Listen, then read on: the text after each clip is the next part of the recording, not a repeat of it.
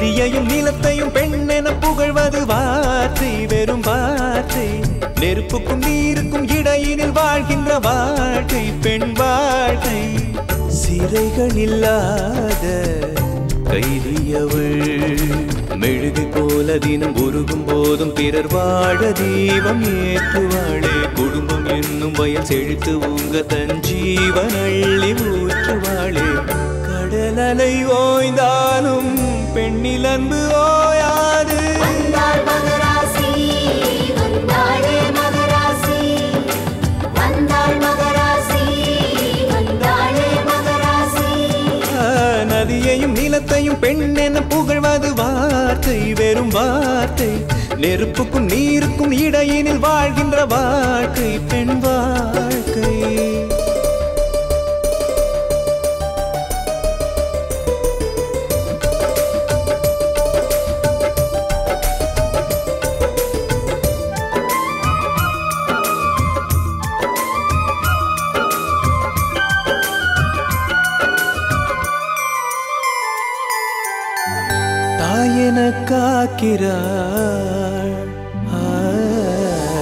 தாயன காக்கிறாள் தாரமாய் ஏற்கிறாள் பெண்மையே உண்மையில் அதிசயம்தானே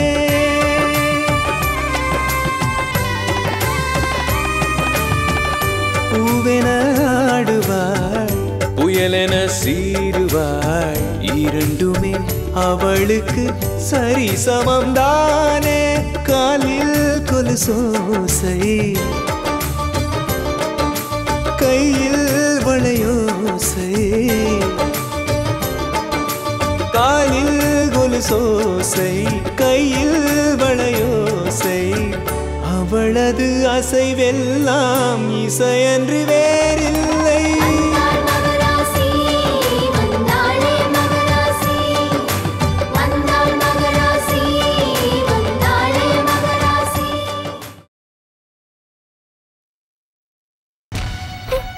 தாலியை கழட்டு மாட்டேன் இப்ப நீ கழட்டல நான் கழட்டுமா கழட்ட மாட்டேன் கழட்டுங்கறல்ல கழட்டு கழட்டு நீ போவல வேண்டாடா விட்டு கழட்டு இந்த வயசுல புருஷன் கழட்டு நீ போகல கழட்டு கோக்கல் விடு அவளை விடு கழட்டுங்கற போ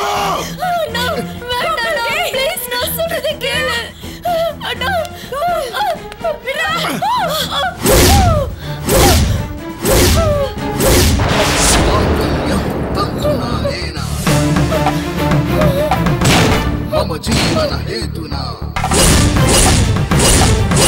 कंठे भद्रादि सुभगे இங்கப்பா இனி இந்த வீட்டை விட்டு ஒரு அடி எடுத்து வெளியே வச்ச ஒட்டப்பட உசிறு மட்டும்தான் இருக்கும் வேற ஒண்ணும் இருக்காது ஊனமான தங்கச்சி நான் ஏத்துப்பேன் ஆனா மானகட்ட தங்கச்சி நான் ஏத்துக்க மாட்டேன் ஜாக்கிரதை இங்கப்பா உனக்கு சேர்த்து தான் சொல்றேன்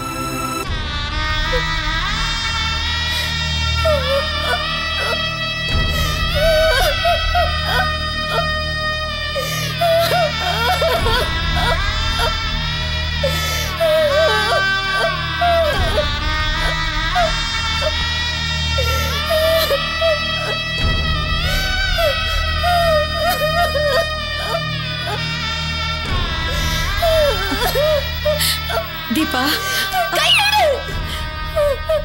எங்கிட்ட போ தீபா போன்னு சொல்றல நான் சொல்றத கேளுடா செல்லம் போமா என்ன கொஞ்சம் தனியா இருக்க விடு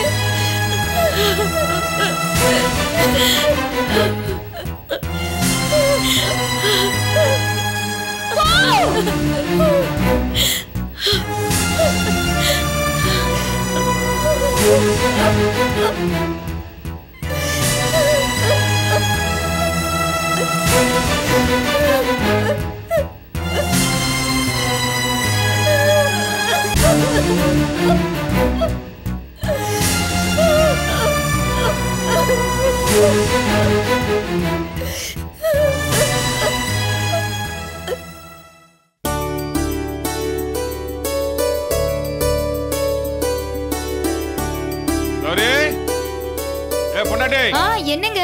சீக்கிரம் வா ஆபீஸ்க்கு நேரம் ஆயிடுச்சு. நாங்கெல்லாம் ரொம்ப பொறுப்பானவங்க. இந்தாங்க. கௌரி, சாயந்தரத்துக்கு இட்லி தோசைன்னு போட்டு டெய்லி கொள்ற மாதிரி என்ன கொள்ளாத. இன்னைக்காவது பூரி சப்பாத்தி உருளைக்கிழங்கு ஏதாவது டிஃப்ரெண்டா பண்ணு. தினமும் ஒரே இட்லி ஒரே தோசை என்னால சாப்பிட முடியல. இல்லையே, நான் ஒரே இட்லி ஒரே தோசை உங்களுக்கு கொடுக்கலையே. நேத்து கொடுத்தது வேற இட்லி, இன்னைக்கு காலையில கொடுத்தது வேற இட்லி. காமெடி. ஐயோ, இந்த பாரு, உன்னால சப்பாத்தி பண்ண முடியுமா முடியாதா? மாசத்துக்கு ஒரு வாட்டி மாவு அரைக்க வேண்டியது, தினமும் இட்லி தோசைன்னு போட்டு கொல்ல வேண்டியது. டெய்லி இதே மாதிரி போட்டு கொண்டுகிட்டு இருந்தா ஒரு மனுஷனுக்கு போர் அடிக்காது. டிஃபரெண்ட் வேண்டாம். ஆமா, நீங்க கூடவே இருந்து பாத்தீங்க பாருங்க. மாசத்துக்கு ஒரு தடவை மாவு அரைச்சு வைக்கிறத. ஏங்க 3 நாளைக்கு மேல மாவு இருந்தா கெட்டுப்படும் தெரியுமா? ஓ, அப்படி ஒண்ணு இருக்கா? சரி, இப்ப சப்பாத்தி பண்ண முடியுமா முடியாதா? என்னால முடியாதுங்க. காலையில இருந்து ராத்திரி வரைக்கும் இடுப்போட வேலையை பார்த்துட்டு இப்ப என்னால சப்பாத்தியும் பண்ண முடியாது. சப்பாத்தி பண்ணணும்னா யாராவது மாவு பிசைஞ்சு தட்டி கொடுத்தா பரவாயில்ல. எல்லா வேலையும் நானே பார்க்க வேண்டியிருக்கு. ஏன் ஒருத்தி இருக்காளா வாண்டு, அவளை கூப்பிட்டு திரட்ட சொன்னா திரட்ட போறா. யாரு? என் தங்கச்சி மேனகாவா? நல்லா செஞ்சு கிழிச்சா. முன்னாடி எல்லாம் சொன்னது செஞ்சுட்டு தான் இருந்தா. ஆனா இப்ப வர வர அவ போக்கே சரியில்லை. ஏன் அவளுக்கு என்ன எப்பவும் போல தானே இருக்கா? உங்க கண்ணுக்கு அவ எப்பவும் போலதான் தெரியறா. ஆனா அவ நார்மலா இல்லங்க. என்ன சொல்ற? அவளுக்கு என்ன பிரச்சனை? அந்த பிரச்சனை என்னன்னு தெரியாம தான் நானும் மண்டைய போட்டு உடைச்சிட்டு இருக்கேன். ஆனா அவ நிறைய மாறிட்டா. அவ போக்கே சரியில்லைங்கிறது தான் நிஜம். போக்கே சரியில்லையா? எதை பாத்துற அப்படி சொல்ற? தினமும் அவ தனியா அழுறத பாத்துட்டு சொல்றேன். என்ன சொல்ற? தனியா உட்கார்ந்து அழுதாளா? ஆமாங்க. அவ பிரச்சனை என்னங்கறத சீக்கிரமா கண்டுபிடிச்சு உடனடியே நம்ம அதை சால்வ் பண்ணி ஆகணும். அப்படி இல்ல அப்புறம் நாமளும் மேனகாவோட சேர்ந்து அழற மாதிரி ஆயிடும். ஏற்கனவே மீனாவோட நிலைமையை நினைச்சு நம்ம எல்லாரும் கண்ணீர் விடுறது போதுங்க. மேனகாவுக்கும் அப்படி ஒரு நிலைமை வந்துடக்கூடாது. இவளுக்கே அந்த நிலைமை வரணும். நீ இந்த மாதிரி ஃபீல் பண்ற அளவுக்கு அவளுக்கு என்ன அப்படி சிக்கல் வந்துருச்சு? வீடு விட்டா காலேஜ், காலேஜ் விட்டா படிப்புன்னு வீட்டில் இருக்க வேண்டியதானே? வேற என்ன? காலேஜ் விட்டா படிப்புன்னு வீட்டில் இருக்க வேண்டியதானே? வேற என்ன பிரச்சனை? தினம் தனியா உட்காந்து ஏன் அழணும்னு கேக்குறேன். நீங்க சொல்றதெல்லாம் கரெக்ட் தான். ஆனா 10 நாளா நான் அந்த கூத்த பாத்துக்கிட்டு தானே இருக்கேன். முதல் நாள் கேட்டதுக்கு வயித்து வலின்னு சொன்னா, அடுத்த நாள் கேட்டதுக்கு காலேஜ்ல ஏதோ ஒரு பொண்ணு அவமானப்படுத்திட்டான்னு சொல்றா. இன்னைக்கு கேக்குறப்ப கண்ணுல தூசி விழுந்துருச்சுன்னு சொல்றா. அவ சொல்றதெல்லாம் அப்பட்டமான பொய்ன்னு எனக்கு தெரியுதுங்க. சரி, என்ன பிரச்சனைன்னு சொல்லி சரி பண்ணிடலான்னு ரொம்ப கம்பல் பண்ணி கேட்டப்போ என் பிரச்சனையை நானே பாத்துக்கிறேன், நீங்க தலையிடாதீங்கன்னு மூஞ்சில அடிச்ச மாதிரி சொல்லிட்டு போயிட்டா. தலையிடாதீங்கன்னு சொல்லிட்டாளா? அது எப்படி தலையிடாம இருக்க முடியும்? சரி, ஆனா சொல்லியே ஆகணும். நான் எப்படி அதிகாரமா கேட்க முடியும்? இங்க பாருங்க, நீங்க தான் கொஞ்சம் கேர் எடுத்து அவளை ஃபாலோ பண்ணணும். அவ எங்க போறா, யார்கிட்ட பேசுறா, அவளுக்கு யாரோட என்ன பிரச்சனைங்கிறத கண்டுபிடிக்கணும்.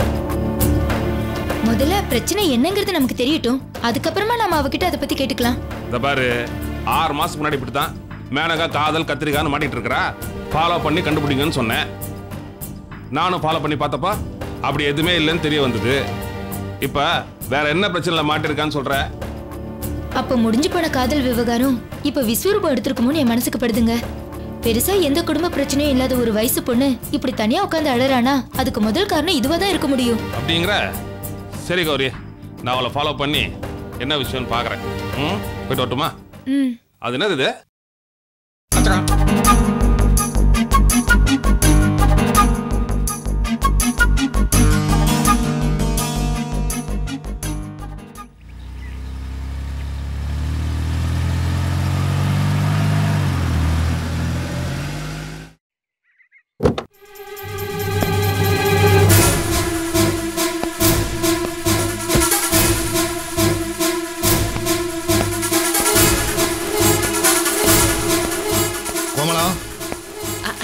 அண்ணே வாங்கண்ணே வாங்க. என்னண்ணா ஒரு ஃபோன் கூட பண்ணாம வந்திருக்கீங்க? வாங்க உட்காருங்க அண்ணே. இந்த பார், நான் ஒன்றும் உட்காந்து பேசுறதுக்காக இங்கே வரல. நான் இப்போ இங்கே வந்தது என் பொண்ணோட வாழ்க்கை பிரச்சனை பேசுறதுக்காக வந்திருக்கேன். ஃபோனில் பேசினா மனசில் என்ன இருக்குன்னு தெரியாமல் போயிடும். அதான் நேரில் பேசிட்டு போலான்னு வந்தேன். என்னென்ன சொல்றீங்க? உன் பொண்ணுக்கு என் பையன் தான் மாப்பிள்ளைன்னு நம்ம ஏற்கனவே முடிவு பண்ணாதானே? இதுல என்ன புதுசா சொல்ல வேண்டியது இருக்கு?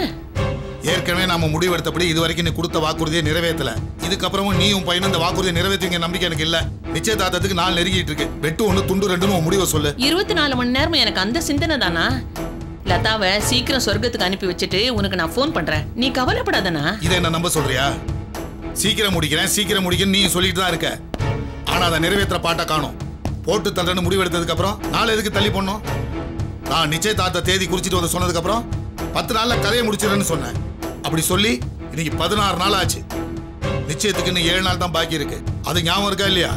அது எப்படின்னா ஞாபகம் இல்லாம இருக்கும்? நல்லா ஞாபகம் இருக்குண்ணா. இருந்து என்ன பிரயோஜனம்? காரியம் நடக்கலையே. எனக்கு வாக்கு ரொம்ப சுத்தமா இருக்கணும். சொன்னது சொன்னபடி நடக்கலனா அந்த இடத்துல நான் உறவை வச்சுக்கவே மாட்டேன். வெட்டி விட்டுட்டு போயிட்டே இருப்பேன். கட்டுன பொண்டாட்டியா இருந்தாலும் சரி, கூட பிறந்த தங்கச்சியா இருந்தாலும் சரி, யாரும் விதி விலக்கே கிடையாது எனக்கு. தயவு தாட்சியங்கிற வார்த்தை என் வாழ்க்கை அகராதியிலே கிடையாது. அது எனக்கு நல்லா தெரியும்ண்ணே. எது எப்படி போனாலும் உனக்கு கொடுத்த வாக்க காப்பாத்துறதுக்கு எனக்கு 7 நாள் இருக்குல்லண்ணே. அதுக்குள்ள ஏன் உயிரை கொடுத்தாவது அவ உயிரை எடுத்துருவனே. இது சத்தியம். 7 நாளா? 7 நாள் வரைக்கும் என்னால பொறுத்துட்டு இருக்க முடியாது. இன்னும் 2 நாள்ல இல்ல 3 நாள்ல நீ சொன்ன ஆக்சிடென்ட் நடக்கணும், அவ சாகணும். உன்னால முடியுமா? என்னண்ணே இது? நல்ல நாள் பார்த்து பண்றதுக்கு இது என்ன கல்யாணமா நிச்சயதார்த்தமா? இது ஆக்சிடென்ட்னா அதுக்கு ஒரு நல்ல சந்தர்ப்பம் அமையணும்ல. அந்த சந்தர்ப்பத்துக்கு தான் நானும் என் பையனும் கொக்கு மீனுக்கு காத்துக்கிட்டு இருக்க மாதிரி காத்துக்கிட்டு இருக்கோம்னா. அது இன்னைக்கு கூட நடக்கும், இல்ல 4 நாள் கழிச்சு கூட நடக்கும். ஆனா கண்டிப்பா நடக்கும். என்ன நம்புனா? இல்ல கோமலம், உன் பதில் எனக்கு திருப்தி இல்ல. மறுபடியும் சாக்கு போக்கு சொல்லி என்ன தட்டி கழிக்க பாக்குற. தபார், உன் புருஷன் மிகப்பெரிய அரசியல்வாதி, உன் பையனும் அரசியல்ல தான் இருக்கான். அப்போ உனக்கு அரசியல் தெரிஞ்சிருக்கும். குடும்ப வாழ்க்கைக்கும் அரசியலுக்கும் எந்த வித்தியாசம் இல்லைன்னு உனக்கு புரிஞ்சிருக்கும். நாம எதிர்பார்க்கிற சூழ்நிலை தானா உருவாகணும் காத்திருந்தா அரசியலும் பண்ண முடியாது, வெற்றியும் கிடைக்காது. நமக்கு சாதகமான சூழ்நிலையை நாமளே உருவாக்குனாதான் அரசியல் பண்ண முடியும், வெற்றியும் கிடைக்கும். புரியுதுண்ணா, நல்லா புரியுது. ஒரு அரசியல்வாதிக்கு வாழ்க்கைப்பட்டுட்டு இது கூட எனக்கு தெரியாது. அண்ணா, எடுத்த கவுத்தன் தலையை குடுத்துட்டு மாட்டிக்க கூடாது பாரு. அதனாலதான் கொஞ்சம் டைம் ஆனாலும் பரவாயில்லன்னு சகிச்சுக்கிட்டு இருக்கேண்ணா. கொஞ்சம் அண்டர்ஸ்டாண்ட் பண்ணிக்கோண்ணா. என்ன மன்னிச்சிருக்கோங்களா? உனக்கு இருக்கிற சகிப்புத்தன்மை எனக்கு இல்ல. இன்னும் உனக்கு 5 நாள் டைம் தரேன். அதுக்குள்ள நீ சொன்ன காரியத்தை முடிச்சுட்டு எனக்கு போன் பண்ணினா என் பொண்ணு உன் பையனுக்கு நான் கல்யாணம் பண்ணி தருவேன். அப்படி இல்லைன்னா அகமதாபாத்லயோ ஹைதராபாத்லயோ சூரத்லயோ டெல்லியிலயோ ஒரு பெரிய பிசினஸ் மேன் பையனுக்கு என் பொண்ணை நான் கல்யாணம் பண்ணி கொடுத்துருவேன். நாட்டுல மாப்பிள்ளைக்கா பஞ்சம். 5000 கோடி அதிபதியான எனக்கு மாப்பிள்ளை கொடுக்கறதுக்கு போட்டி போட்டு வருவானுங்க, ஞாபகத்துல வச்சுக்க. ஐயோ வேண்டாண்ணே, எதுக்குன்னே தேவையில்லாத விஷயத்த யோசிக்கிறீங்க? அதெல்லாம் ஒண்ணுமே நடக்காது. நீ சொன்ன மாதிரி காரியத்தை 5 நாள்ல கச்சிதமா முடிச்சுட்டு நான் உனக்கு போன் பண்றேனே. தைரியமா போயிட்டு வாண்ணே. பாக்குறேன்.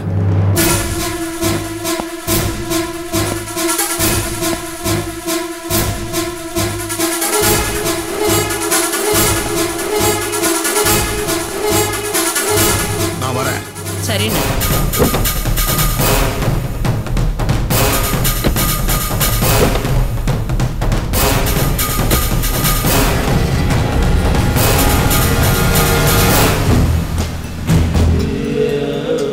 அண்ணன் கோவப்படுறதுல நியாயம் இருக்கு.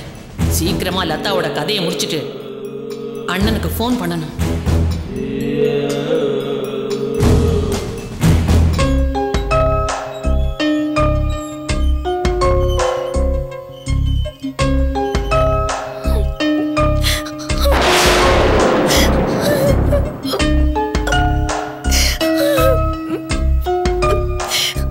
தீபா, என்னது?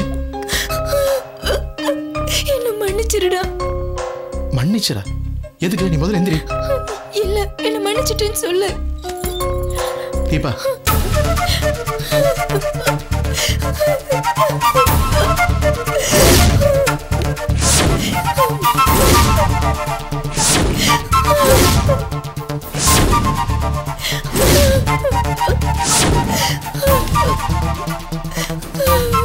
என்ன தீபா, என்ன விஷயம்? என்ன மன்னிச்சிருடா.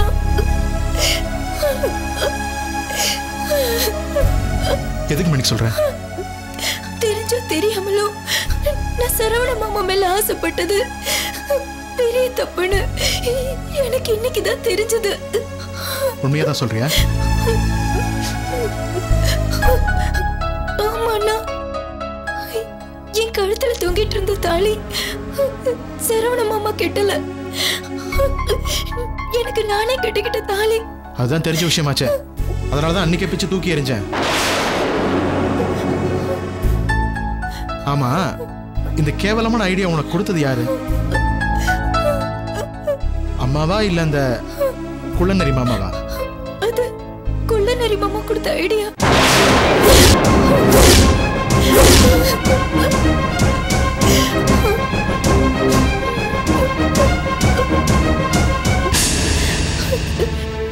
நான் சரவண மாமா லவ் பண்ற விஷயத்த குள்ளநரி மாமா கிட்ட சொல்லி யோசனை கேட்டேன். அவரும் என்கிட்ட நீயா உன் கழுத்துல ஒரு தாலியை கட்டிக்கிட்டு அது சரவணன் தான் கெட்டான்னு சொல்லி போராடு. அந்த போராட்டத்துக்கு நிச்சயமா உனக்கு பலன் கிடைக்கும். உங்க அண்ணனும் உங்க அப்பாவும் கூட்டிட்டு போய் சரவண மாமா கூட உன்னை சேர்த்து வச்சிருவாங்கன்னு சொன்னாரு. அந்த ஆள்லாம் ஒரு மனுஷனா? அந்த ஆள் தான் மூலகட்டத்திலுமே இப்படி ஒரு ஐடியா கொடுத்தானா? உனக்கு எங்க போச்சு அறிவு? இப்படி ஒரு கேவலமான ஐடியாவை உன் மனசு எப்படி ஏத்துக்குச்சு? தெரியல, குண்டலரி மாமா என்ன பிரெயின் வாஷ் பண்ணிட்டாரு. இது சாதாரண போராட்டமா நினைச்சுக்காத, லட்சிய போராட்டமா நினைச்சு போராடு. அது இதுன்னு சொல்லி வேற எதை பத்தியுமே என்ன யோசிக்க விடாம என்ன பிரெயின் வாஷ் பண்ணிட்டாரு. அவரு சொன்ன மாதிரி நீயும் அப்பாவும் என்ன கூட்டிட்டு போய்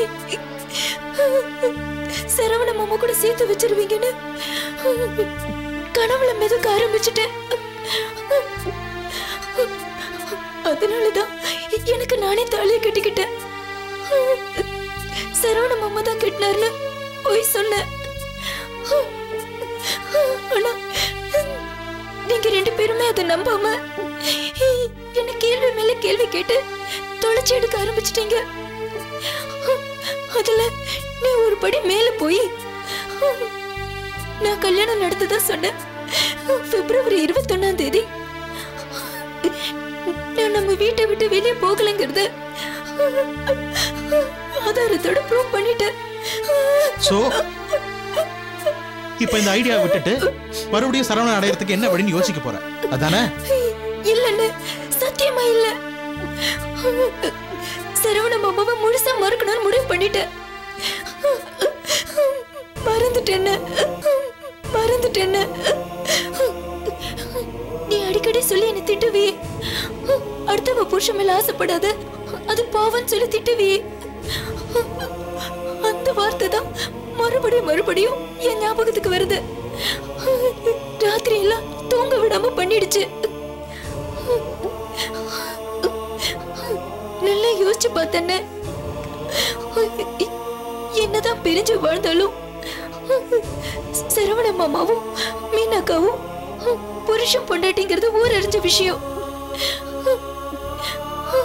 அப்படி இருக்கும்போது நான் உங்களுக்கு இடையில போந்து சரவண மாமாவை மயக்கி மீனாக்காவை துரத்து விட்டுட்டு மாமாவோட சேர்ந்து வாழ்ந்தா அது அவங்க வீட்டுல இருக்கிறவங்கள ஏத்துக்க மாட்டாங்க. இந்த ஊர் அது ஏத்துக்காது. எல்லாருமா சேர்ந்து என் மேல காரை துப்புவாங்கன்னு தோணுச்சு. எனக்கும் நம்ம வீட்டுக்கும் அது தீராத அவமானத்தை தேடி கொடுக்குன்னு தோணுச்சு. அதனால அந்த மாதிரி அவமானம் எல்லாம் நடந்துடக்கூடாதுன்னா அதுக்கு நான் சரவண மாமாவை மறக்கிறது தான் ஒரே வழி தோணுச்சு. மறந்துட்டேன்னு சத்தியமா மறந்துட்டேன். நான் உன்னை நம்பலாமா? அண்ணா தயவு செஞ்சு என்ன நம்புனா.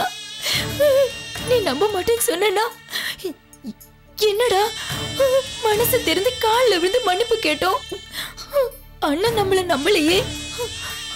அப்போ நம்ம பண்ணது அவ்வளவு கொடூரமான பாவமா?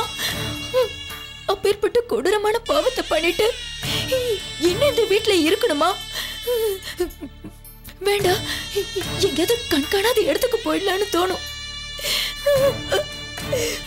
நான் அந்த மாதிரி ஒரு முடிவை தானே எடுப்பேன்.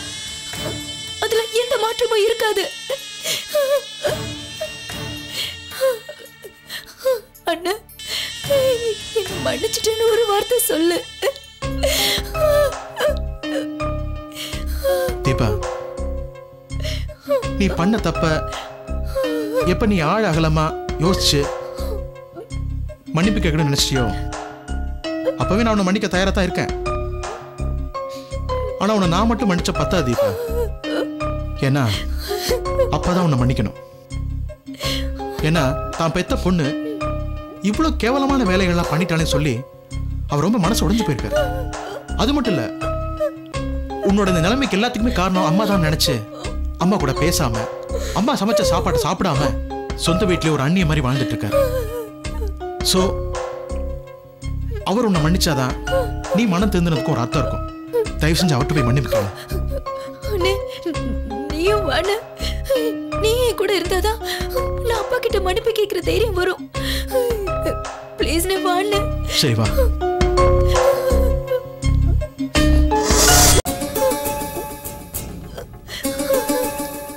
அப்பா. என்னப்பா? தீபா ஏதோ உங்கள்கிட்ட பேசணுமா? என்கிட்ட பேச வேண்டியது என்னப்பா இருக்கு?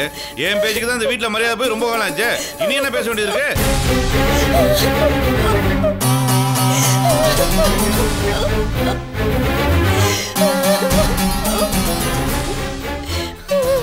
என்னப்பா, என்ன மன்னிச்சிடுங்கப்பா. நான் தெரிஞ்சுட்டேன். சரவண மாமாவை என் மனசுல இருந்து நான் தூக்கி போட்டுட்டேன். என்னப்பா இது புது நாடகம்? நாடகம்லாம் ஒண்ணு இல்லப்பா. அவ உண்மையாலுமே தான் பண்ண தப்ப உணர்ந்து வந்து என்கிட்ட மன்னிப்பு கேட்டா. அதனால தான் நான் உங்கள்கிட்ட கூட்டிட்டு வந்தேன்.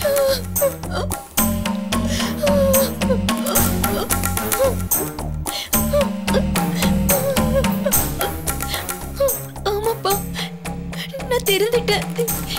ஏற்கனவே கல்யாணம் சரவண மாமா மேல ஆசைப்பட்டது எவ்வளவு பெரிய தப்புன்னு எனக்கு இப்பதான்ப்பா புரிஞ்சுது. இனிமே சாகுற வரைக்கும் நான் சரவண மாமாவை நினைச்சு கூட பார்க்க மாட்டேன். நான் தெரிஞ்சுட்டேன்ப்பா. என்ன நம்புங்க, என்ன நம்பிதான் ஆகணும். தெரியுமா, எனக்கு தெரியும். என்னைக்கா ஒரு நாள் என் பொண்ணு தான் செஞ்ச தப்ப உணர்ந்து என்கிட்ட வந்து மன்னிப்பு கேட்பான்னு தெரியும். இன்னைக்கு தாமா என் மனசுக்கு ரொம்ப சந்தோஷமா இருக்கு. நீ தெரிஞ்ச மாதிரியே உங்க அம்மாவும் எப்படியாவது திருத்திடுமா? கண்டிப்பாப்பா, எல்லா உண்மையும் அம்மாவுக்கு புரிய வச்சு அம்மாவை நான் திருத்திடுறேன். இப்பதாம்மா என் மனசுக்கு ரொம்ப சந்தோஷமா இருக்கு. என் மனசு லேசானது மாதிரி இருக்கு. சாயந்தரம் உங்க அம்மா உட்கார வச்சுட்டு நீ சமைச்சு வைமா, நான் வந்து சாப்பிட்றேன். போகுல், நான் ஸ்டேஷனுக்கு போயிட்டு வரேன்ப்பா. சரிப்பா, போயிட்டு வரேன்ப்பா. வர்றேம்மா. இப்போ உனக்கு சந்தோஷமா? அப்பா உன்னை மன்னிச்சிட்டாரு. நல்லா சமைச்சு வை. சரிண்ணா.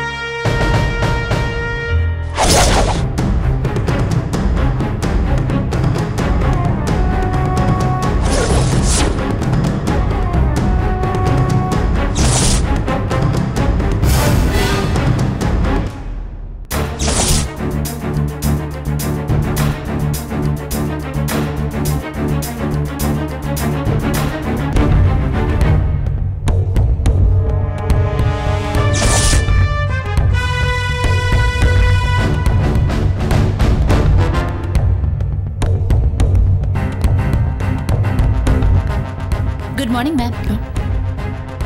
வாங்க கீதா. சொல்லுங்க மேடம். நீங்க ரெடியா? கிளம்பலாமா?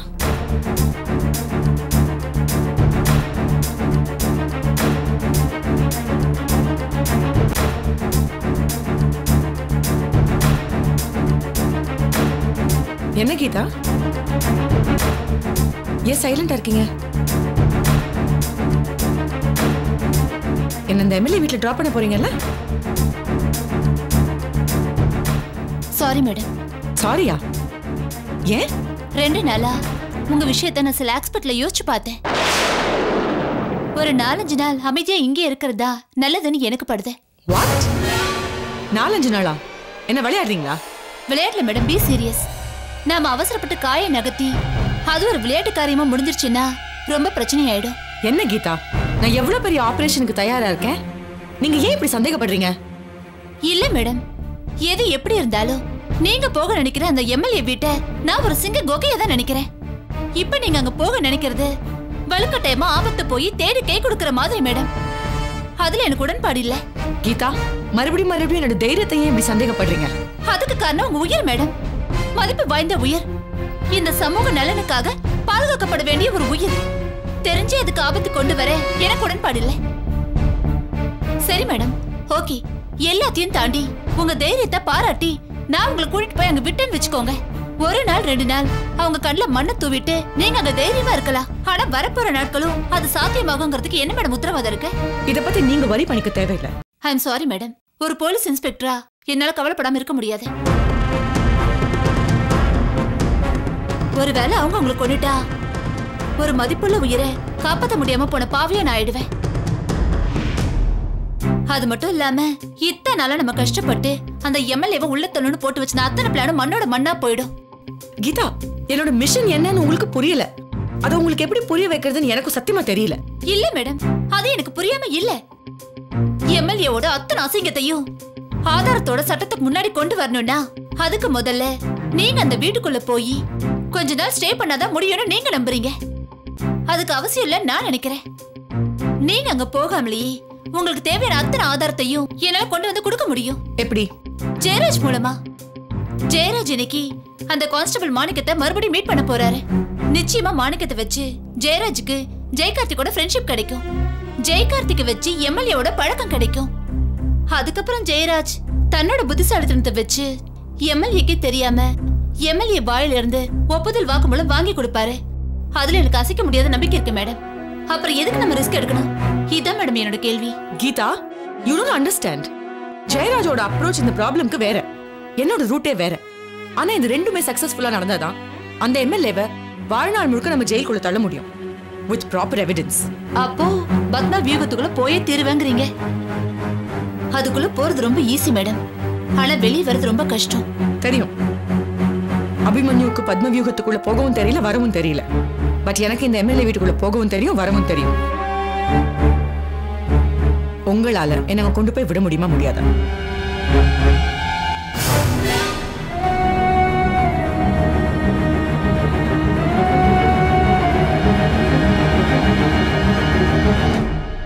ஓகே மேடம், உங்க நிதானமும் தைரியமும் உங்களை காப்பாத்துங்கிற நம்பிக்கை எனக்கு இருக்கு. அதனால உங்களை நான் எம்எல்ஏ வீட்டுக்கு கூட்டிட்டு போறேன். இன்னைக்கு ஈவினிங் வந்து கூட்டிட்டு போறேன். இல்ல நாளைக்கு மார்னிங் வரேன். மேபி நாளைக்கு மறுநாள் கூட வரலாம். என்ன கீதா, வருவீங்கல்ல? கண்டிப்பா வரேன். ஓகே சரி மேம், நான் கிளம்புறேன். தேங்க்ஸ். பாய்.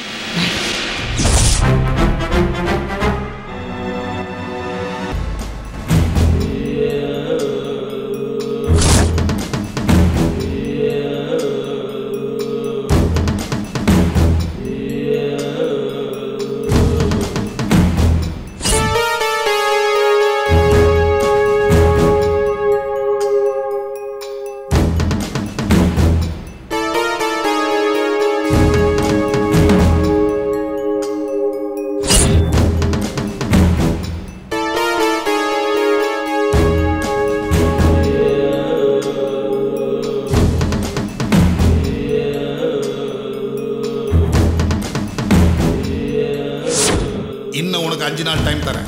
அதுக்குள்ள நீ சொன்ன காரியத்தை முடிச்சுட்டு எனக்கு ஃபோன் பண்ணினா என் பொண்ணு உன் பையனுக்கு நான் கல்யாணம் பண்ணி தருவேன்.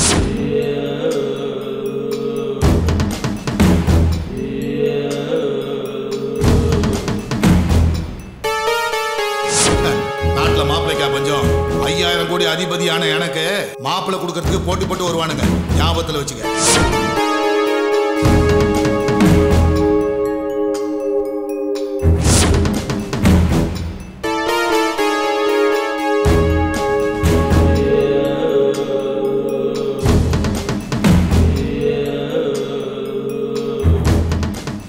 காஃபி. ராமு, இங்க வாப்பா.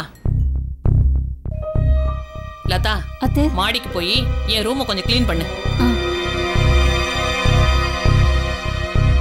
என்னம்மா? இரு, உட்காரு. அவன் முன்னாடி தான் எதுவுமே பேசக்கூடாதுன்னு முடிவு எடுத்திருக்கோம்ல, அப்புறம் என்ன அவன் முன்னாடியே பேசிக்கிட்டு? சரி சொல்லுமா, என்ன விஷயம்? நீ இப்ப என்ன ஐடியால இருக்க? உன் மாமா சொத்து உனக்கு வேணுமா வேண்டாமா? ஏமா அவ்வளவு பெரிய சொத்தை வேணான்னு சொல்றதுக்கு நான் என்ன முட்டாளா? நீ புத்திசாலியா இருந்தாதான் சொத்து முழுக்க நம்ம கைக்கு வந்திருக்குமே. அதான் நடக்கலையே.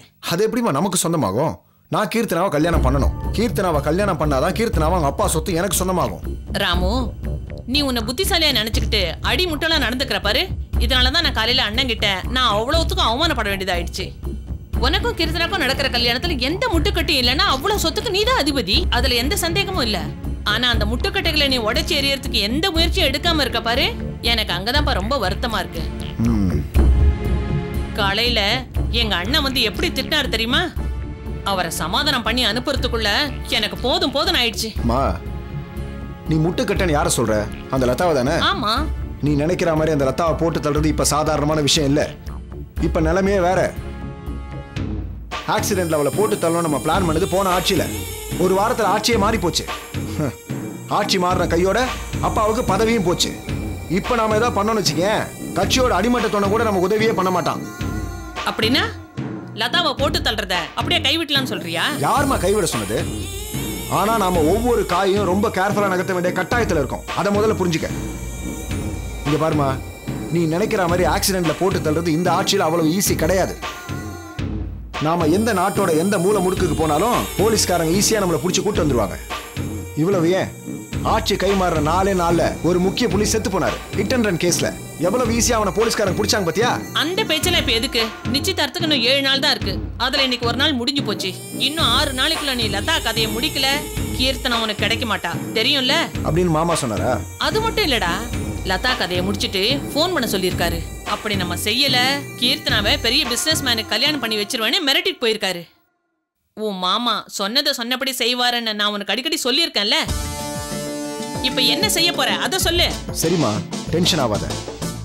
இன்னும் 6 நாள் அவளோட அஸ்திய காத்துல பறக்க விடுறேன். அது நடந்தே ஆகணும். இல்லனா 5000 கோடி சொத்து நம்ம கையை விட்டு போயிடும். அது ஞாபகம் இருக்குல்ல?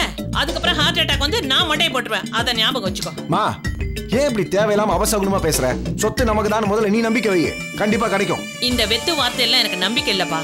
நீ பண்ணி காட்டு, நான் நம்புறேன். அவ்வளவுதானே? காரியத்தை முடிச்சுட்டு வந்து கூட சொல்றேன், அப்போவாது நீ நம்புவியா? கொஞ்சம் இருமா. அது வரைக்கும் என்ன கேள்வி கேட்காம வாயை மூடிட்டு கொஞ்சம் சும்மா இரு.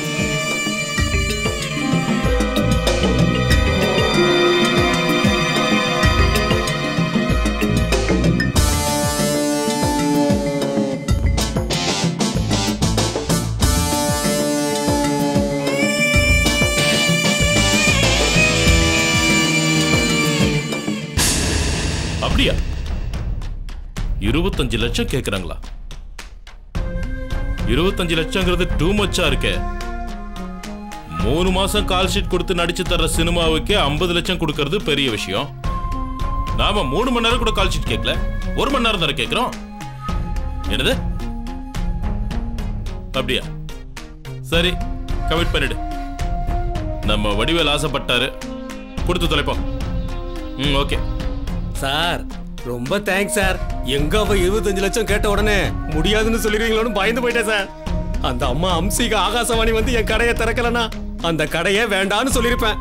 நல்ல வேளை என் கடையை காப்பாத்திட்டீங்க சார். என் கடையை காப்பாத்திட்டீங்க. யோ, என்னையா நீ? 25 லட்சம் ரூபாய்க்கு நம்ம ஊர்ல ஒரு இடம் வாங்கி பங்களாவே கட்டிடலாம். எதுக்கு நான் ஒத்துக்கிட்டேன்? நீ நல்லா இருக்கணும்னு தானே? பரவாயில்ல சார். என் வாணிச்செல்ல வந்து ரிப்பனை வட்டி கடையை திறந்து வச்சாதான் என் எதிர்காலம் நல்லா இருக்குன்னு புரிஞ்சு வச்சிருக்கீங்க. அது போதும் சார். என்ன கேட்டா என் வாணிச்செல்லத்துக்கு 25 லட்சம் ரூபாய் கொடுக்கறதுல தப்பே இல்ல சார். போயும் 1 மணி நேரம் ஃபங்க்ஷனுக்கு யார் அந்த மல்லிகா சுறா வந்தா கரா வந்தா 1 கோடி ரூபாய் கேக்குதாம்ல சார். அப்படி பார்த்தா என் வாணிச்செல்லம் ஒரு 25 லட்சம் கேக்குறது அவ ரேஞ்சுக்கு ரொம்ப கம்மி தானே சார். சரி வாணி புராணத்தை விடு. எனக்கும் வாணின்னு தான் வருது. ஹன்சிகா மௌத்தோனி புராணம் எல்லாம் போதும். ஒரு வழியா அந்த அம்மா வர 24ஆம் தேதி சுந்தர வடிவேல் டெக்ஸ்டைல்ஸ் திறந்து வைக்கிறது உறுதியாயிடுச்சு. இது வரைக்கும் கந்து வட்டி வடிவேல் இருந்த நீ இனி ஜவுளி கடை அதிபர் சுந்தர வடிவேல் அப்படிங்கிற பேரை வாங்க போற. சந்தோஷம் தானே? எல்லாம் உங்க கடைக்கன் பார்வைப்பட்ட நேரம் சார். எல்லாம் நீங்க போட்ட பிச்சை சார், பிச்சை. இருட்டும். ஒரு முக்கியமான விஷயம், நீ ஜவுளி கடை அதிபராகி மக்கள் மத்தியில செல்வாக்கு அடைஞ்சதுக்கு அப்புறம் எந்த காரணத்தை கொண்டு அந்த செல்வாக்க வீணடிச்சிடக்கூடாது. எலெக்ஷன்ல நின்னு எம்எல்ஏ ஆயிடும். அதுக்கப்புறம் உன்னை மினிஸ்டர் ஆக்க வேண்டியதுல என் வேலை தான், நான் பாத்துக்கிறேன். அடடடடடடடா, சம்போ சிவசம்போ சார். என் மனசுல வச்சிருந்தத வரிக்கு வரி அப்படியே சொல்லிட்டீங்க சார். நான் மனுஷங்களோட முகத்தை பார்த்து அவன் மனசை அப்படியே படிக்கிறவன். அப்புறம் எப்படி உன் எதிர்கால திட்டம் என்னங்கிறது எனக்கு தெரியாம போயிடும். மினிஸ்டர் வரைக்கும் சொன்னீங்க, கடைசி வரைய கச்சிதமா மறந்துட்டீங்களே சார். சீஃப் மினிஸ்டர் ஆகணும் அவ்வளவுதானே? ஆமா சார், அதானே முக்கியமான மேட்ரு. அப்படி ஒரு ஆசை எனக்கு இருக்கிறது தப்பு இல்லையே சார். கவலைப்படாத, அதுக்கும் ஏற்பாடு பண்ணிடுவோம். ரொம்ப சந்தோஷம் சார், ரொம்ப சந்தோஷம் சார். ஆனா நான் அரசியல கால் வச்சு சிஎம் ஆகணும்னா உங்க கடைக்கண் பார்வை மட்டும் பத்தாது சார். புரியுது. முதற்கண் பார்வையும் படணுங்கிற. அது எப்போ பட்டுச்சியா? கொஞ்சம் வெயிட் பண்ணு. நான் சொன்ன முன்னாள் சென்ட்ரல் மினிஸ்டர் மலேசியால இருந்து வந்ததும் நீதான் அவருக்கு பிரதானமாவே இருக்க போற. ஆயிரக்கணக்கான கோடிக்கு நீதான் காவலாளி. அதுல எந்த சந்தேகமும் கிடையாது. அதனால இதெல்லாம் மறந்துட்டு வர 24ஆம் தேதி கடையை திறக்கிறதுக்கு ஏற்பாடு பண்ணு. போய் ஏற்பாடு பண்ணு போ. சார், உங்க மனசு போல வாக்குறுதி அள்ளி கொடுத்துட்டீங்க. இனிமே எனக்கு எந்த கவலை இல்லை சார். போய் கடையை திறக்க ஏற்பாடு பண்றேன் சார். வரேன் சார். சந்தோஷமா போயிட்டு வா. நிறைய சந்தோஷப்படு. உன்னை சந்தோஷப்படுத்துறதுக்கு எனக்கு என்ன காசா பணமா? நான் அள்ளி விடுறேன், நீ சந்தோஷப்பட்டுக்கிட்டே இரு. நீ எவ்வளோக்கு எவ்வளோ சந்தோஷப்படுறியோ அவ்வளோக்கு அவ்வளோ அந்த நீலகண்டனுக்கு துக்கம்தான். படு. Very good morning. ஃபைன். ஆமாம் ஆமாம், நெக்ஸ்ட் வீக் தான் ஹியரிங் வருது. கவலைப்படாதீங்க. இனிமே வர ப்ரொசீடிங் அத்தனையுமே நிச்சயமாக நமக்கு சாதகமாக தான் இருக்கும். நம்பலாமான்னு ஏன் சந்தேகப்படுறீங்க? உறுதியா நம்பலாம். ஆட்சி மாற்றம் வந்ததுமே உங்களுக்கு நீதி கிடைச்சிருச்சுன்னு நான் முடிவு பண்ணிட்டேன். ஆமா, புது முதலமைச்சர் உங்களை மாதிரி நிலத்தை பறி கொடுத்தவங்களுக்கு தித்திப்பான செய்தி சொல்லியிருக்காங்க. நீங்க நியூஸ் பார்க்கலையா? போன ஆட்சியில எங்கெல்லாம் அரசியல்வாதிங்க அப்பாவி பொதுமக்களை மிரட்டி அநியாய ரேட்டுக்கு அவங்க கிட்ட இருந்து நிலத்தை அபகரிச்சாங்களோ அங்கெல்லாம் சிவியரா ஆக்ஷன் எடுத்து நிலத்தை இழந்தவங்களுக்கு அவங்க நிலத்தை அவங்க கிட்டே மீட்டு தரணும்னு சொல்லியிருக்காங்க. ஆமா, இனிமே அரசாங்கமே உங்களுக்கு பக்கபலமா இருக்கும். நீங்க 50 வருஷமா கஷ்டப்பட்டு உழைச்சி சம்பாரிச்சு வாங்கின நிலம் கண்டிப்பா உங்களுக்கே கிடைக்கும். நம்பிக்கையோட இருங்க. வணக்கம் சார். நான் அப்புறமா கூப்பிடுறேன். வாங்க சரவணன், உட்காருங்க. அப்புறம் எப்படி இருக்கீங்க? நல்லா இருக்கீங்களா? எங்க சார், நானும் என் குடும்பம் நல்லா இருக்கணும்னா அது நீங்க மனசு வச்சா தான் முடியும். என்ன சரவணன், ஏன் இப்படி தன்னம்பிக்கை இல்லாமல் பேசுறீங்க? எனக்கு சுத்தமாக நம்பிக்கையே போயிடுச்சு சார். நீங்கள் தான் எப்படியாவது தன்னம்பிக்கையோட போராடி என் குடும்பத்தையும் என்னையும் காப்பாற்றணும் சார். என்னை கடை கிடச்சாகணும் சார். அது உங்களால் தான் முடியும். சூழ்நிலை தான் உங்களை இப்படி பேச வைக்குது. கண்டிப்பாக உங்கள் எதிர்பார்ப்பை நான் நிறைவேற்றி வைப்பேன். அதே சமயம் எந்த காரணத்துக்காகவும் தன்னம்பிக்கை இழந்துடாதீங்க. ஏன்னா மனுஷனுக்கு மிகப்பெரிய சொத்தே தன்னம்பிக்கை தான். சரி, அந்த கந்து வெட்டி வடிவேல் உங்கள் கடையை திறக்க போகிறதா சொன்னீங்களே, அந்த ஏற்பாடுலாம் எப்படி போகுதுன்னு விசாரிச்சிங்களா? விசாரிச்சேன் சார். யாரோ பெரிய நடிகை வச்சு ரிப்பன் கட் பண்ணி கடையை திறக்க போகிறானுங்களாம். அதை லோக்கல் டிவியில் டெலிகாஸ்ட் வேறு பண்ண போகிறானுங்களாம். என்ன சார் இதெல்லாம் கேட்கும் போது மூச்சு அடைக்கிற மாதிரி இருக்குது. எதுக்கு மூச்சு அடைக்கணும்? இல்லை சார், எப்படியும் ஸ்டே கிடச்சிரும். அவன் கடை திறக்க முடியாதுன்னு நினச்சோம். போகிற போக்க பார்த்தா ஸ்டே கிடைக்காது போல இருக்கு. ஒருவேளை அவன் கடையை திறந்துட்டானா அதுக்கப்புறம் ஏன்னா கோவம் சார். அதுக்கப்புறம் அவனை வெட்டிட்டு நானும் சார் ஜெயிலுக்கு போனோம். நீங்கள் ரொம்ப நில குலைஞ்சு போயிருக்கீங்க சரவணன். நீங்கள் வடிவேலை கொள்ள வேண்டிய அவசியமே இல்லை. ஏன்னா நாம் எதிர்பார்த்த மாதிரி நமக்கு ஸ்டே ஆர்டர் கிடச்சிருச்சு.